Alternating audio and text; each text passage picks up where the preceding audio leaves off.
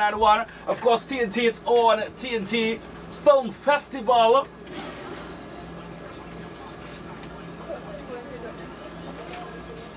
Actually kicked off yesterday, right? Yes. Yesterday. Now,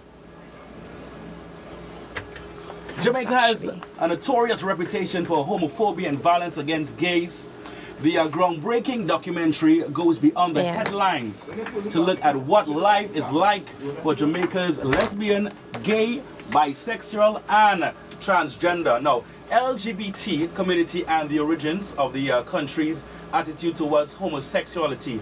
Interviews with gay and lesbian Jamaicans, both on the island and in the diaspora, as well as gay rights activists and prominent Jamaicans, form the basis of this brave, important film.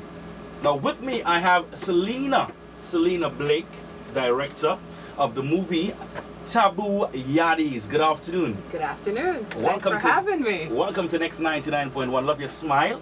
Thank you. Now, tell us about the film. You are the director. Yes. Tell us about the concept.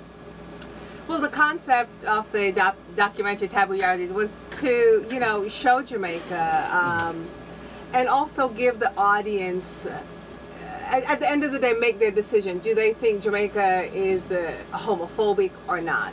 So I interviewed from folks who are pro, con, and everywhere in between this controversial issue.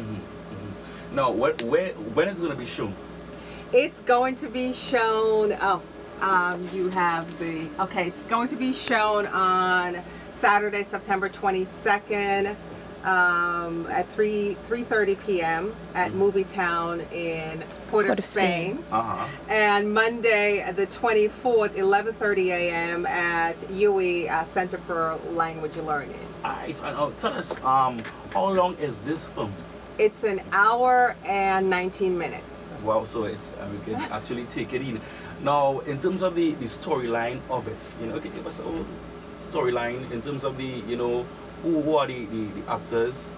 Well, it's not so much actors, it's a documentary, so we talk to real people. It's like me talking to you about your life, what it's like being a DJ. So it's not like interviews.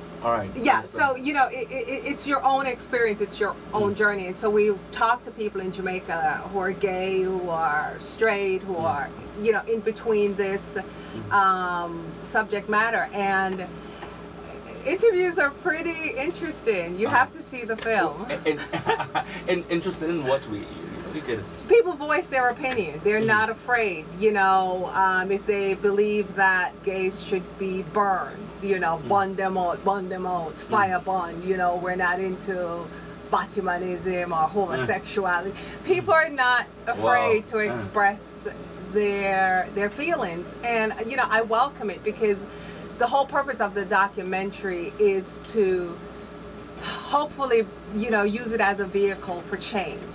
Use it as a vehicle for bringing awareness and understanding, because gay Jamaicans, they're not going anywhere. And so we have to reach a place where we can have that dialogue instead of saying, oh, you know, I don't know any gay Jamaicans, and if I know them, then they would no longer be my friends. So in other words, it's actually, you don't want no discrimination towards gays. No, I mean, at the end of the day, I would like to see a Jamaica for all people.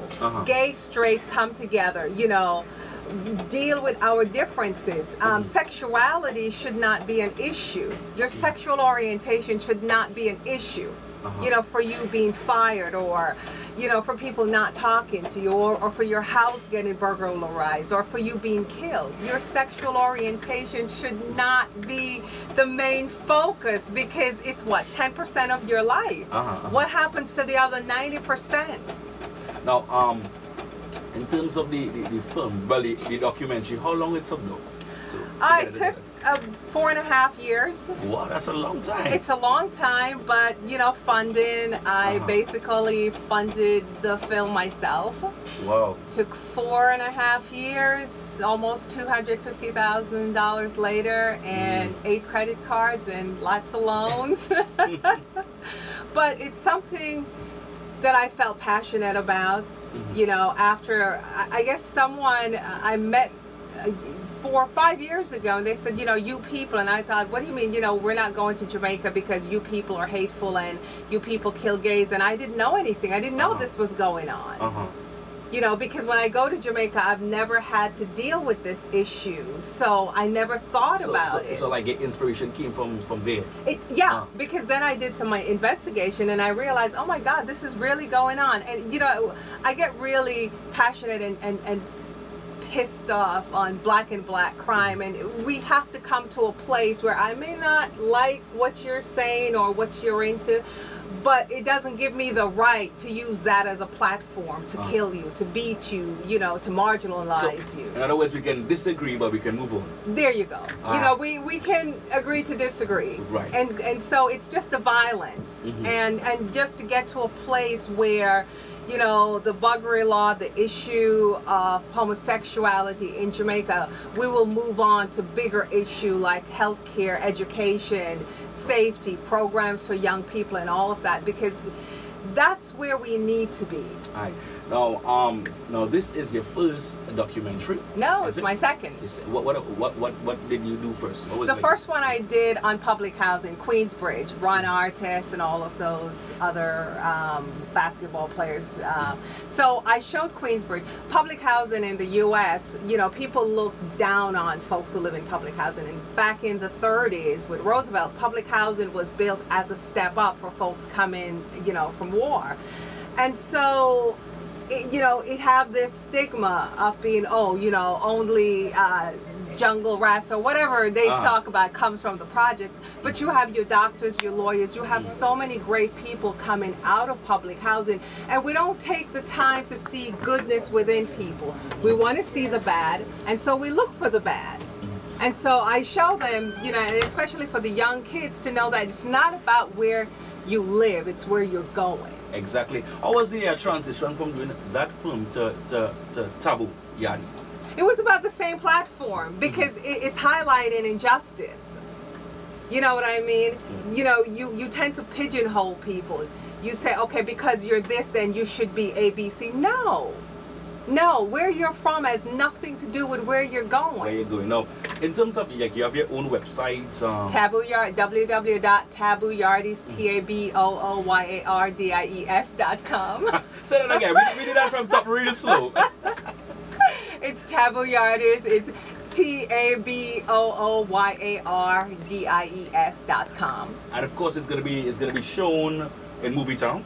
Yes, yes, going to be shown in Movie Town Saturday, September 22nd at 3:30 p.m. and Monday, September 24th at 11:30 at UE Center for Learning, for language learning. And of course, you're asking the public to come check it out. Absolutely, come. You have to come and watch it. $25. Tickets are just $25. Tickets are $25. Do you have like a contact number where, like, let's say someone. Yes, I do have someone that will give us all of that information. What's that number again? While she, you know, looks for it. She's a bit shy. She's a